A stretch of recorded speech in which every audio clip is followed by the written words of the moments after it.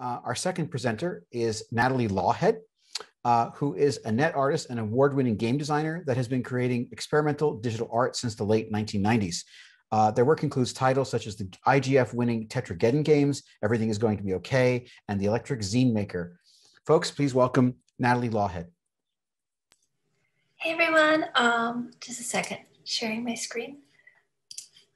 Here you go. All right, my name is Nathalie Lawhead and I go by Alien Melon online and in my work. I make weird software, tools, net art, and experimental games. You can find more of my work in this slide. I've been making this stuff like this since the late 90s and very much love everything about weird art on computers. I'm here to talk a bit about my tool, the Electric Zine Maker, and how I think the intersection between games and tools are really exciting. There are so many tools out there built by small developers, many of them free. It's an amazing space that just keeps growing. I'm constantly watching devs post tools to itch.io, and it always surprises me. Tool is a pretty flexible concept here.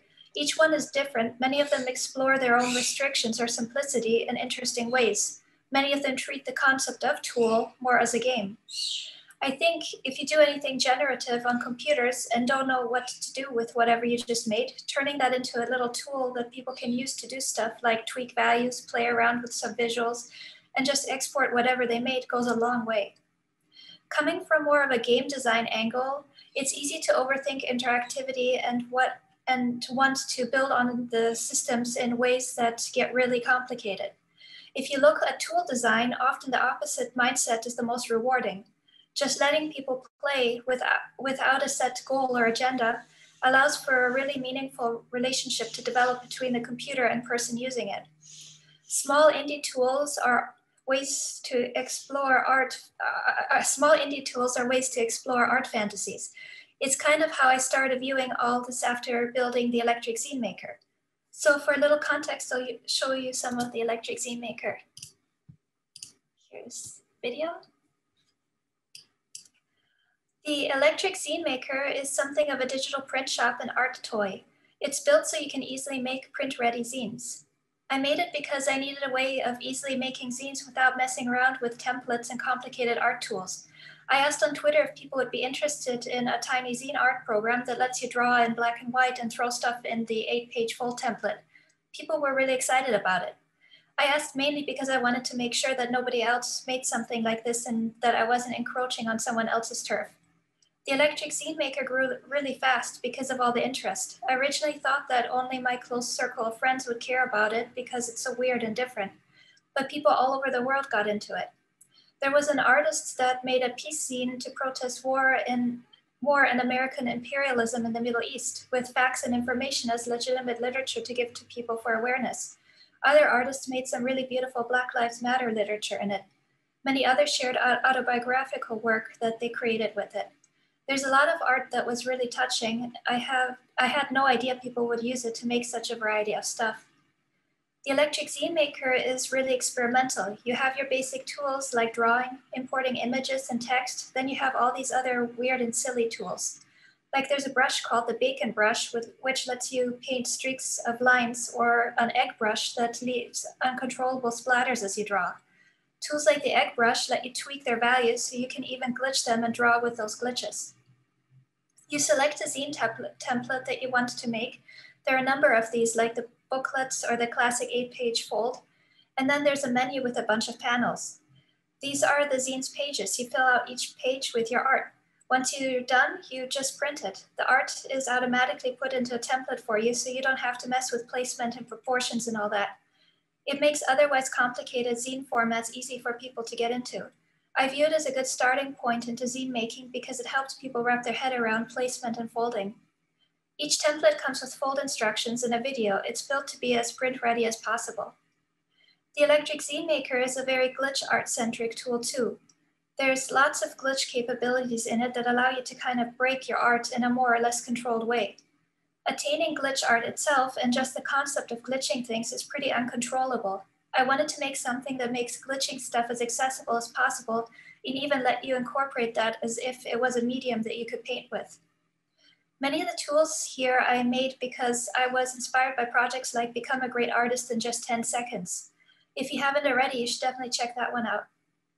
I used to talk a lot about how I think it's ironic that so many commercial art tools on computers try to mimic physical media like watercolors, pencils, and so on, when computers have their own unique visual language that just doesn't seem to get made accessible enough or get tapped into enough. You kind of have to jump through hoops to get stuff like good glitch art to work. Making glitch art usually requires some kind of computer literacy. I really appreciate it when tools try to find ways of making glitching more attainable to people without that know-how. So when you see these smaller experimental tools that focus on computer styles like pixel art or glitch art, I think that's really beautiful. These tools kind of open up potential for exploring other art styles. They let you create your own unique visual language that's native to computers. These are styles and aesthetics that wouldn't exist if it wasn't for a computer culture. So the Electric Zine Maker explores a lot of that. You have ASCII art, image glitching, intentionally breaking things, painting with Perlin noise or gradient rainbows. The stuff people make in it ends up always surprising me. Just how people come up with interesting ways to combine all these tools is beautiful to see. You would think that if a tool is too different, then people wouldn't know how to apply it. You would assume that it's useless for how unusual it is. I've learned that this is absolutely not the case. If you give people really weird tools and allow them some practical application, like making it print ready in a template for a zine, people really get into discovering ways to apply those tools. They become important to people.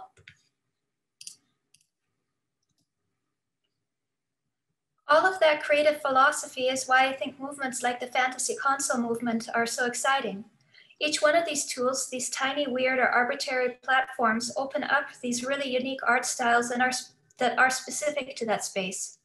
Bitsy games look uniquely bitsy. People explore what it means to express themselves in these restrictions that end up not really being restrictions at all. They are the reason why creating for that particular platform is so unique. I would almost say that there's a certain therapeutic aspect to building for tools like Bitsy, Pico 8, Twine, and so on, because the restrictions kind of control the scope. You're discouraged from going overboard. When that happens, you're placed in this headspace of just playing around. There's so much need for that, especially with the creative burnout people often experience when using larger tools. I think an interesting point could be made about Bitsy because the art style in it is so restricted and therefore unmistakably Bitsy that it really doesn't matter how professional of a game designer or artist you are, or how amateur you are. Games made in Bitsy will pretty much all be of the same caliber. By nature, Bitsy is unavoidably egalitarian. The restrictions of these tools are what makes work made in them so recognizable too. Pico 8 games are unmistakably Pico 8. Then people try so hard to push the boundaries of creating for it and get stuff like Doom ported to Pico 8, and you have this wonderful, weird visual echo of Doom on something that probably never was intended for a game like that. The art we enjoy from these spaces is almost like a fingerprint, it's so unique. Each of these tools lets us explore a type of creative expression and that's why I think tools from smaller devs are so valuable. In a similar vein to exploring visual styles that is distinct to certain platforms or eras of computer history, the Electric Zine Maker is presently built as an air project because it was my undertaking to preserve a lot of these old effects that people made in Flash. Each of these platforms has a visual style that's unique to them. In Flash's case, it represents a creative era on the web. It's kind of in a prototype stage where I'm trying to save as much of that historic footprint as I can, so that it can live on in the zines people make. So people use the Electric Zine Maker and get to enjoy what I saved or recreate it from that era. To me, the Electric Zine Maker is as much of a weird, arbitrary code preservation project as it is an art tool. I wanted to save a snapshot from that era and pay homage to it by letting people still experience it. It's also interesting to hear how much people pick up on that. They often describe it as a very Web 1.0. Every tool or platform lets you speak a creative language unique to it. It sometimes becomes unmistakable and almost something impossible to recreate anywhere else because it's such a unique type of footprint of that platform. The aesthetic is kind of an expression of a tool's history. Flash grew from a lot of different needs, demands, directions, use cases, so the type of visual style that came out of it is unmistakable to that certain era of internet history. This is a big reason that I think all technology, languages, IDEs, creative environments is beautiful. All of it offers something special. So to me, it was important to preserve this specific mode of expression in a tool like the Electric Zine Maker. To me, the intersection between tool design and game design is a really interesting area. Tools don't really have to be just tools. They can be a creative type of expression in themselves. For example, the Fantasy console is described as software that simulates virtual hardware with limited functionality. The limitations are intentional and pretty much what make them so appealing. They encourage creating and sharing tiny retro-like games or programs built in any of these fantasy languages or tools. In all of this, the arbitrary limitation part is key. It's so weird to say that, but the fact that any of these tools have such strict limitations is, like I keep saying, what makes them so creatively liberating. It's not because people need to be challenged. I think they need the disarming aspect that comes from something that just honestly exists for the sake of play. These tools ask you not to take what you are doing in them too seriously.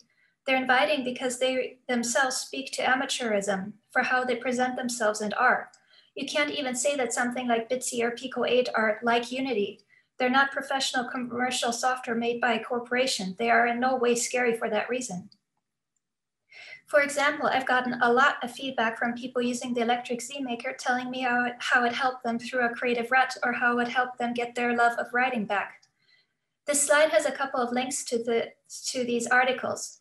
It was so fun to see that two articles by two different journalists that were published on The Observer and The Guardian, very close together, reflected exactly that experience. Both of them talked about how the tool helped them. I find that almost humorous because many aspects of the Electric Zine Maker are not that well implemented. Placing an image is harder than it needs to be. You kind of have to fight with it to get it just right. By all accounts, this tool is bad if you're going to compare how features are implemented to commercial software standards. That is why, though, it is therapeutic to people. It doesn't let you get too professional. Things like this remind you that creativity is play, and that's why we all fell in love with that to begin with. I think that's something that gets lost in professional commercial software sometimes. Here are a bunch of interesting ones to examine. There's a playful aspect to many of these tools that make them more like games than just tools.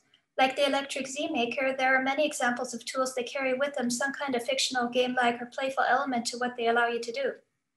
Lovely Composer is a music creation tool that's reminiscent to things like Mario Paint. The UI is adorable and game-like. The space it places you in for creating music is very playful, in spirit of a game console music editor. Sock Stories is a silly game and story creation tool that lets you assemble elements and share what you make. The way it presents itself is in this adorable and silly way that's ridiculously disarming. Kate Labs is a small game maker that places you in a 3D space and you assemble little scenes, stories, and have some interactivity that you can apply to things. I think this one is interesting because the developer basically gave you access to all of the assets for her games and gave you a creative space to use them in. There are examples like Art School, which incorporate art creation into the game.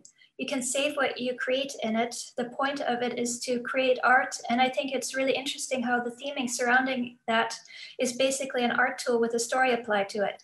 It encourages you to make really silly things inspired by the context it places you in. Then completely on the other side of the spectrum, you have classics like Okami, published for the PlayStation 2, where drawing or painting is incorporated as part of the game. It's often remembered as being a beautiful and therapeutic experience. I think the drawing aspect of the game helps it be that. So all these, in varying degrees, are playful, game-like, or use creating art as part of the game. This is a really interesting intersection to look at for how tools actually can be like, and how creating things can be a game in itself. Creating art is very personal. When you place people in a unique space for making that art, it's kind of like giving them a certain headspace. The framing surrounding your tool encourages people to be creative in certain ways. The final example in all this that I feel really drives the point across is Library of Babel.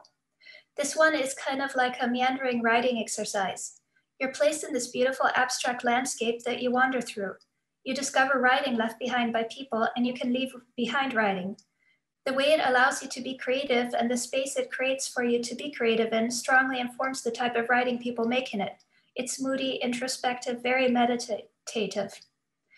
So things like this get really interesting because they all show how tools encourage certain types of creativity. The Electric Zine Maker kind of has this fictional universe that you discover if you explore the tool. There's this ARG you can find, mackerelmediafish.com, which is a fictional technology that the Zine Maker is supposedly built in. When people find this, it kind of reinforces the idea that this tool is something of a fantasy tool. It's a fictional relic. Using the tool is like being part of that fantasy world.